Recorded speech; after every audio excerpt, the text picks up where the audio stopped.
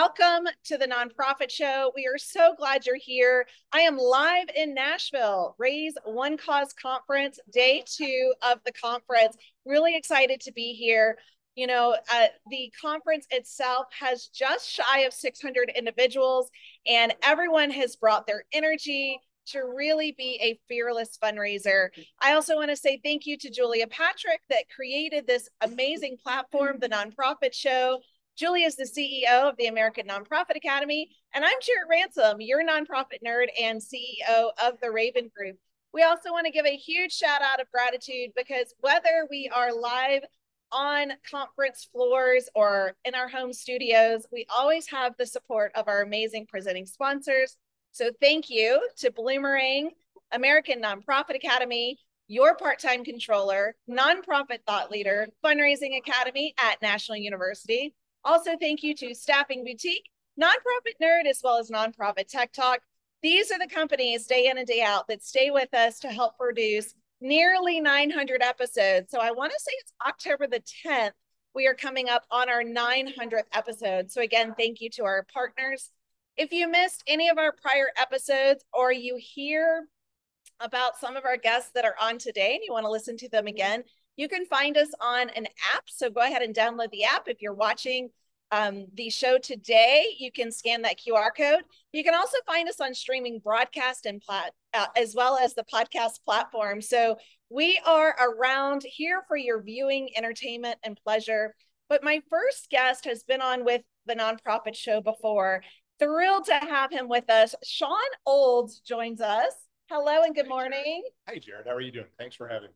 Yeah, really excited to have you. So Shawn, you've been on the Nonprofit Show before, but for our viewers and listeners that may or may not know who you are and what you do, the amazing service that you provide, tell us about yourself and the amazing company you're representing, because I had the great opportunity. We met one-on-one on Sunday and had a wonderful conversation. So tell us a little bit about yourself.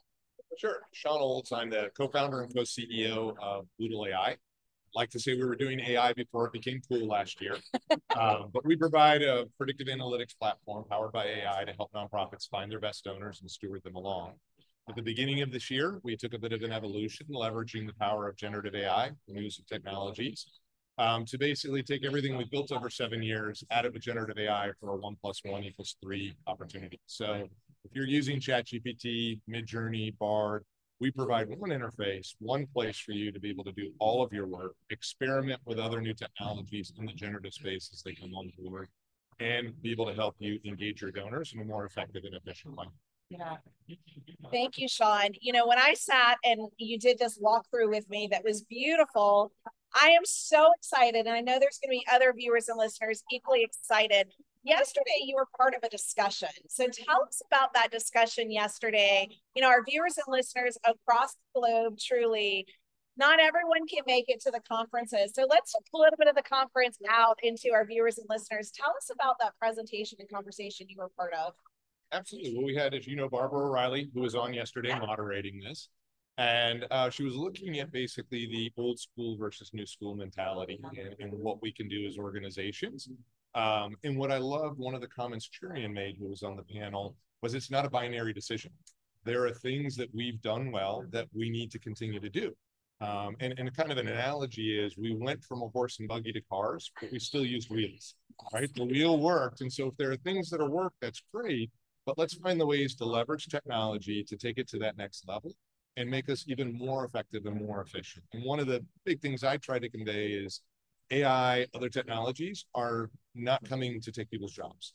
Or I jokingly said on stage, it is actually coming to take your job, but it's really coming to take the mundane parts, the parts we don't enjoy doing, and the parts that prevent us from really capitalizing on what we're good at. And so find ways to leverage the technology to take that mundane work away so that you can meet your mission faster, better, and more efficient. You know, when you say take the mundane things away, I'm like, please, you can have them all, right? And I'm curious, Shawn, if you would tell us, what's the difference between AI and generative AI? Because is there a difference? Sure. AI, artificial intelligence, is a large umbrella. And under that umbrella are different types of AI. Generative AI is a new type of AI, but it falls under there. You've got machine learning. You can take things like facial recognition. all of those fall under the very large umbrella of AI. And so you have to be careful. And one of the things we talked about on the panel yesterday is a lot of people spend time chasing technology. It's the worst thing that you could do. The best thing you can do is fall in love with your problem. Understand the problems your organization has, because not every piece of technology is going to be able to help you. But if you understand what your problems are, it's going to be able to help you connect and get through the morass of technology that's out there to the thing that's really going to help your organization. There's a lot to learn, I think, with technology. And I unfortunately was not on the show, your dedicated episode here at the Nonprofit Show. So again, for viewers and listeners that want to know more about Boodle.AI and Shawn, please do go back to that prior episode. It's on the archive. But I'm curious what you're seeing, hearing, and feeling here at the conference, because I feel that we're all looking for additional innovation. So what are you seeing? What are the conversations you're having with some of the other vendors, sponsors, and attendees like yourself? Well, I mean, the great thing about the RAISE conference is it is very technology focused. There's a lot of technology people here. Obviously, with the launch of ChatGPT and Bard and Topic last year, there's a lot of people asking questions about generative AI. What does it mean and what does the technology look like? I think what's exciting is one of the first things most people in this industry are looking at is how do we do it responsibly? Yes. So in the panel yesterday, we talked about, for those of you who are interested, there is a group of organizations coming together called Fundraising AI. Fundraising.ai is the website. It is its own nonprofit, really making sure that our community takes a responsible approach to how they're leveraging data, how they're leveraging machine learning, and how they're leveraging AI, so that we're doing the right things and setting a standard. Yeah, doing the right thing, setting the standards. So I love that you're part of that conversation. I presented yesterday on rinse, repeat, and recycle your content. And one of my suggestions was to copy a previous article, plop it into, that's the official term, plop it into ChatGPT, ask it to change it, 20%, summarize it, that kind of thing. So you can rinse, repeat, and repurpose some of your previous content for organizations. What is the next step you're seeing, Shawn? Because I know you are at the the peak of discovering and probably rediscovering some things that have been around, but maybe new to our sector. What are you seeing as like on the cusp that we should be paying attention to? Well, I love the rinse repeat, right? Because you take your content, you take what you've done, Yeah. and you teach these LLMs. And one of the things I would encourage people is don't just use ChatGPT. Use it, Yes, but use Claude, use Bard. I was telling someone last night, I have a 10-year-old daughter, and every night when she wants a bedtime story, I will not use ChatGPT because it's not creative. My daughter thumbs down any bedtime story out of ChatGPT, but she loves the ones out of Bard, or I'm sorry, Claude from Mentor. Yeah. And so one of the big things I encourage people is don't get myopically focused on one LLM, because one LLM may work really well for you in your major gift fundraising, but it may not be as good in writing descriptions for your auction items. And so experimenting, and the platforms are out there, one of them being Boodlebox, that will allow you to experiment across all those platforms and better understand what's going to suit your organization in the best way possible. There's a lot of options. I get a little overwhelmed, but I'm curious, our viewers and listeners that say, okay, I'm curious about Boodle and what you're doing. Is that accessible to everyone? Is it an invitation only? How do we get access to this, Shawn? Sure. Well, we haven't advertised it. It is not open to the public, but we are accepting people who want to test our alpha. And so if you go to Boodle.AI, there's an opportunity to test the alpha version. It's got about 30% of the functionality that will be out there when we launch. But if you're kind of more forward thinking, it's no cost, and you want to play with something that you will probably break, and we want you to break it so we can make it better, go to Boodle.ai and you can sign. Permission to break something, like I don't think you get that often. Shawn, this has been a fantastic conversation, and before I bring in the next guest, I'd love to have you share with our viewers and our listeners, where will you be next? Because I'm curious, again, not everyone is here at this conference that maxed out just under 600 individuals, but there are other conferences coming up and you are in this space. So where are you going next? If our viewers and listeners say, you know what, we're going to be nearby, maybe we should check that out. My next conference, beginning of October, is actually going to be in Orlando, the International Catholic Stewardship Council meeting. Very big faith-based conference. And then beginning of December in Baltimore, the Nonprofit Power Conference, put on by Nonprofit Pro. Okay. Well, Shawn, thank you. I appreciate you joining us here. Absolutely. And enjoy the rest of your conference. It's been fantastic. Thank you so much. Thanks, everyone. Well, Shawn Olds, again, he's been on the episodes before, a dedicated episode. So go back and check that out. He's got some really cool things happening. Again, I had the pleasure of sitting down with him one-on-one on Sunday before the conference even started, because we thought, you know what? There's a lot of energy going on at the conference. We might as well set some dedicated time. Well, I want to bring on our next guest for today's episode as we are here live at the conference. Come on up. Today we have also Kevin Spikerman joining us. Kevin's with Charity Buzz. Would love for you to tell us, Kevin, a little bit about yourself as well as Charity Buzz. Awesome. Thanks for having me. And again, thank you. Amazing conference that we have here. I think the two things about the conference, culture and content. Okay. The culture here is amazing. The staff that One Cause brings is just top notch. You walk in, it's welcoming. So the culture here. So if you're thinking about coming to Raise, you got to come to Raise. Yeah. And then the content that they bring out is unbelievable. They go over the basics. They also bring in new stuff, and like the AI, like what Shawn was talking about. They're just on the forefront of everything. So yeah, the conference here is amazing. But a little bit about Charity Buzz, what we do. We're an impact marketplace. And so what that means is that we have 250,000 plus registered bidders on our site that are ready to bid on auction items. So charities can bring their items to us and we'll auction it off for them. Best part about what we do that I love is that once you give us the information, we build the lot page, we promote it, we market it, we sell it, we then send you the funds as an unrestricted grant. So there's no work to the organization. You said my favorite word, unrestricted. Yes. That is something I think all of us are looking for, is really that unrestricted dollar. You shared with me, because we got to meet up also on Sunday at a reception for the conference. You shared with me a really cool success story from Charity Buzz. Is that something you can share publicly? Because I'd love for you to do that. Yeah. So we have a lot of organizations that we work with, but we had this one organization just because of the SAG and the strike in LA with the writers. So Julia Roberts, she was willing to do a lunch with her. It's a 2-hour lunch. So an organization brought that to us. So we had a 2-hour lunch with Julia Roberts, and it's sold on our site for $140,000. So that's $140,000 that's going for an organization. Julia Roberts, obviously, that's an amazing experience. Yeah. But she gave up 2 hours of her time. We have other things like dinner with the cast of The Office. We have dinner with Matthew McConaughey, things like that. So we got a lot of celebrity things, but the typical organization that we're working with doesn't have those, right? The typical organization has, tickets to a suite, right, or lunch with the CEO that they know. So it doesn't have to be this over-the-top amazing thing. This has to be an experience of some sort. Thank you so much, Kevin. Really looking at that, I see the opportunity is it's ample for our organizations, because you're right. When we look at the makeup of our sector, I still say 1.8 million nonprofits registered in the U.S., and that's just the U.S. We have friends, in Canada that's not counted part of.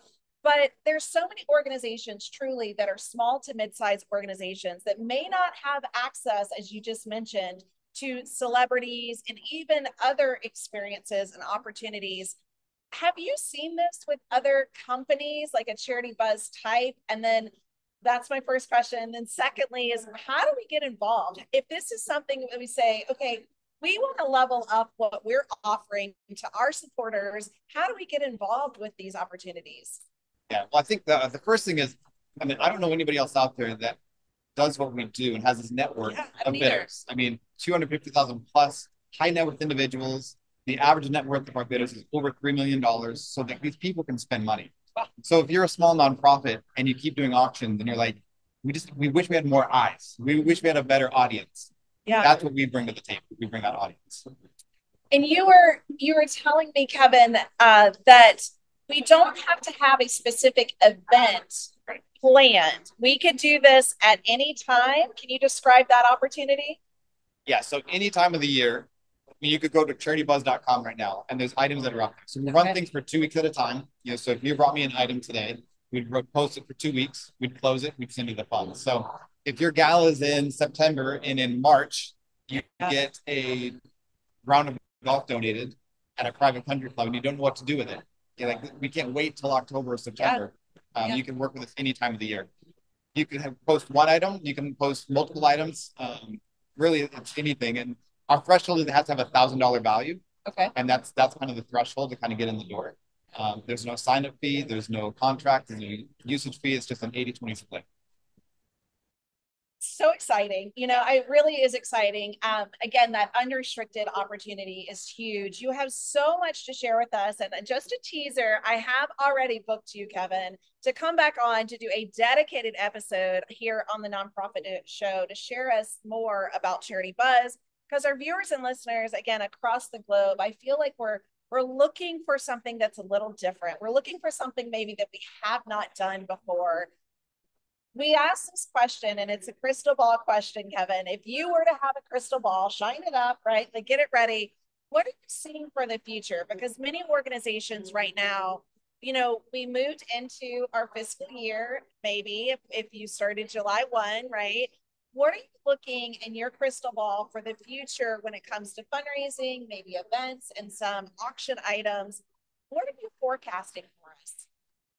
Great question. I think the forecasting, going back to the basics, I think everybody needs to go back to just doing the basics, but then also like what's new. And I think what's new is that it is exciting when you look at all these companies that are here and all the speakers that are here and what they're sharing. You have to evolve, right? And if you don't evolve and try new things, you're going to be left behind, but the basics of writing a handwritten note, right? Thanking your donors that way. Like, that's something you just have to go back to the basics on. Yeah. The basics is really important. And I love that you bring that up because I feel sometimes, myself included, I forget that going back to basics and the simplicity of building relationships is really important. We talked about on the show before return on relationships. So like that metric as opposed to an ROI, which is just as important, but I think that relationship, is really important. You mentioned the speakers, and there are, I want to say, 50 plus speakers here today. There's a lot of conversations going on, a lot of innovative conversations going on. I'm going to put you on the spot, Kevin, because there's other vendors here, but as a vendor and a sponsor, what are you hearing and feeling from the camaraderie of the vendors? Because you mentioned culture and content. How are you seeing that culture take place into vendors supporting perhaps one another? Yeah, no, I think it's extremely collaborative. And I think that's what I really enjoy about this conference is that it's very collaborative. When somebody comes over and talks to us and they need consignment, I'm saying, go check out Charity Ace or Winspire or auction packages. And, I know them well. So, people are shaking hands, but pointing them to somebody else. And it's not a hard sell when you come here. It's very much, how can I help you? What are your needs? And can I point to, if I'm not good for you, I'll point you to somewhere else. So it really is collaborative, and it's about helping people fundraise, not selling them a product. It's about what is your need. And as Shawn said, fall in love with, fall in love with your difficulties, with your obstacles. Yeah. Right. And once you have that, then it's like, what do I need to find a solution? Yeah. The camaraderie, the collaboration, that is so plentiful here. I really love that as a piece of the culture. I feel like you're right. We're all here to help each other. We're all here to help all of you, around the globe to support and elevate your mission.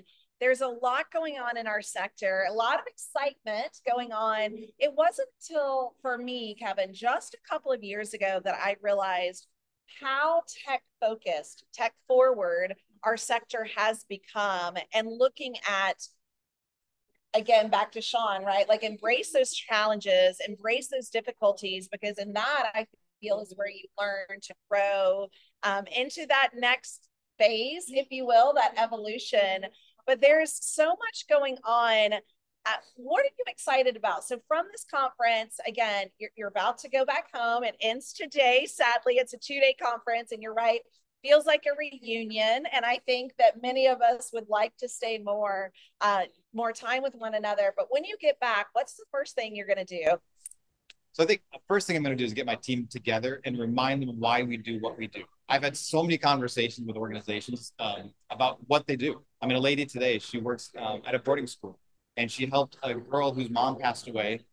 The boarding school almost adopted her and found another home for her, and as opposed to putting her into the foster system. Wow. Right. So I think getting my team together and just reminding them why we do what we do.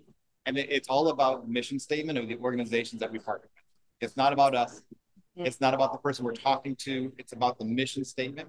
And I've heard just so many stories of organizations of different people here telling me why they do what they do and why they're passionate about it. So first thing I'm doing is getting my team together, reminding them these are the stories that I've heard and this stories. And so this is what we do. We help these people. That is beautiful. Kevin, thank you. Again, Kevin Spikerman, Charity Buzz. We're going to have you on in October. I forget the date. Middle of October. Middle of October. So Kevin, thank you. Appreciate you joining me today. We'll see you here in just a few. Well, as you hear from, Shawn Olds and Kevin Spikerman, really exciting stuff here. I love that Kevin just shared the first thing he's going to do when he gets back is to really talk to his team about their why. And I think we can all reflect back on our why. Let's go back to that purpose. What is driving us? What is the importance of who we are and what we're doing? So there's a lot happening here. I'm excited to bring on our next and final guest of day 2 Raise conference here at the Nonprofit Show. So this individual, we had a lovely conversation. I realized she now lives where I went to college, my first year, freshman year. Come on up. Taylor has joined me. Taylor, welcome. Oh, well, hi. I would like to say welcome. I'm like, wait, you're welcoming me. I know. Well, and that's fun. So tell us a little bit about yourself, a little bit about your company, and what you're also doing here at the Raise Broadcast Studio. Good question. I'm Taylor. Hey guys, what's up? How's it going? Hope you're having a good day. I am the owner and founder of a company called Boodle.AI, and we have a sister company called Creative Shizzle. We are all about helping small organizations do more with their marketing and making things look great, because you've got a lot of shizzle on your plate. And so we take some of that off of your plate and help you get it done. Yeah. And yeah, I'm excited to be here. I love the shizzle, because you're right. There's a lot of shizzle. There's a lot of shizzle and a lot of shizzle on all of our plates.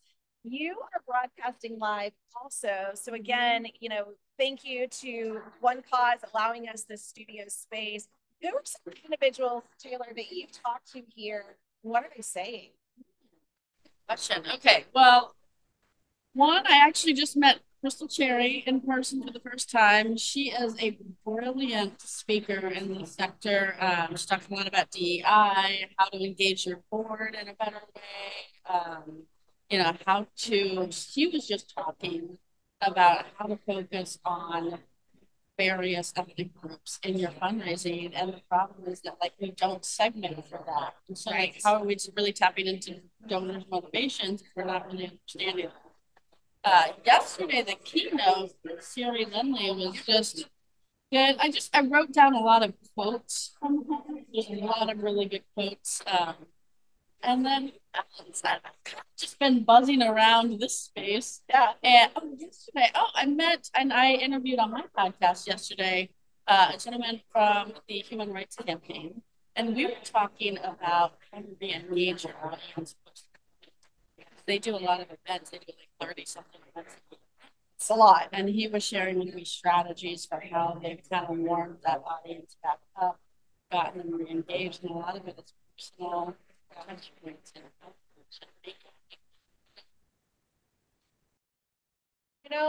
I'm hearing more and more of that. And Kevin Spikerman, Charity Buzz, just shared, getting back to basics, getting back to that basic core fundraising, the relationship building. It's so important. I think at some point, maybe we took it for granted, really move into how can we do a lot of things quicker, and might have taken advantage of some of those personal touches, as you were just mentioning.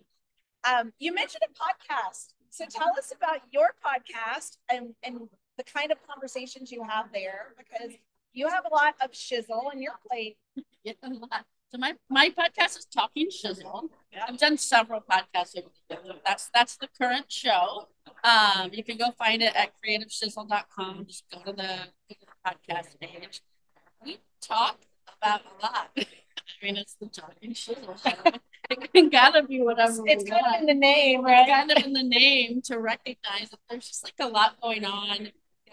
We really focus on helping small business owners and nonprofit organizations who have a lot to do and maybe little time, little resources to do it, how to break down some of those challenges. And so I kind of just interview people who I find interesting, who have success and stories to share.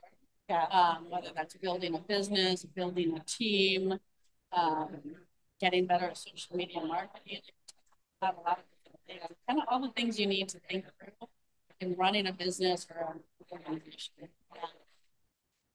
I can't wait to listen to it because great topics I'm sure are covered. And you're right, there's so much to talk about. It's a little random. It's a little random. Sometimes I say, my last name Ransom should have been random.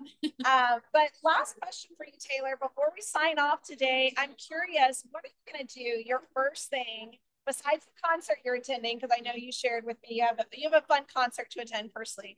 What are you going to do when you get back after the conference? What's like the one thing you're looking forward to implementing or initiating or following up on? What's your task?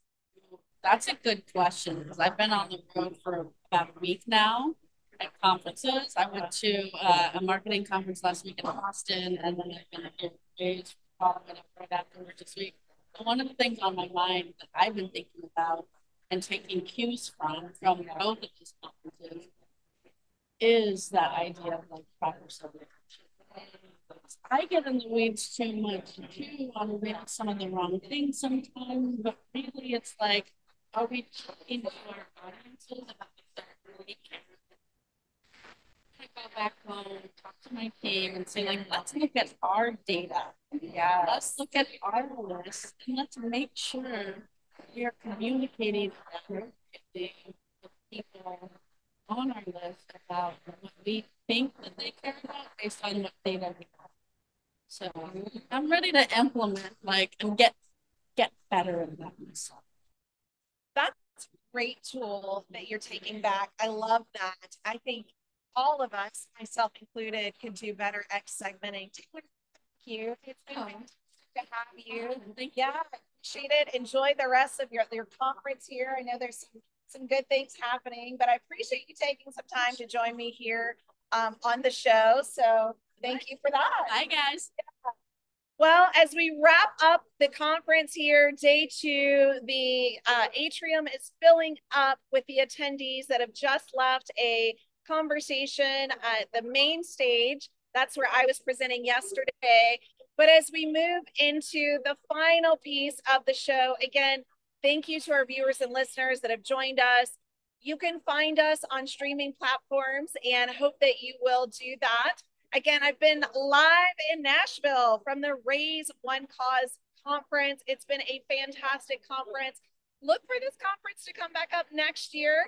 I hear that it's growing and they will be allowing more people to join next year, maybe looking for a different venue to accommodate everyone. So please do check that out.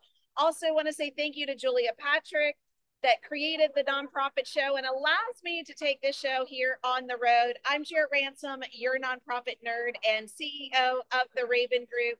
Shout out of gratitude to our friends, partners, and sponsors. Thank you to Bloomerang, American Nonprofit Academy, Fundraising Academy at National University, Staffing Boutique, Nonprofit Thought Leader, Your Part-Time Controller, Nonprofit Nerd, as well as Nonprofit Tech Talk. These companies have been with us day in and day out to help you amplify your impact and to be a fearless fundraiser. Thank you to all of you that have joined us here at the One Cause Conference in Nashville. Again, I'm Jarrett Ransom, your nonprofit nerd. Join me tomorrow. And until then, please stay well so you can do well. Thanks, everyone.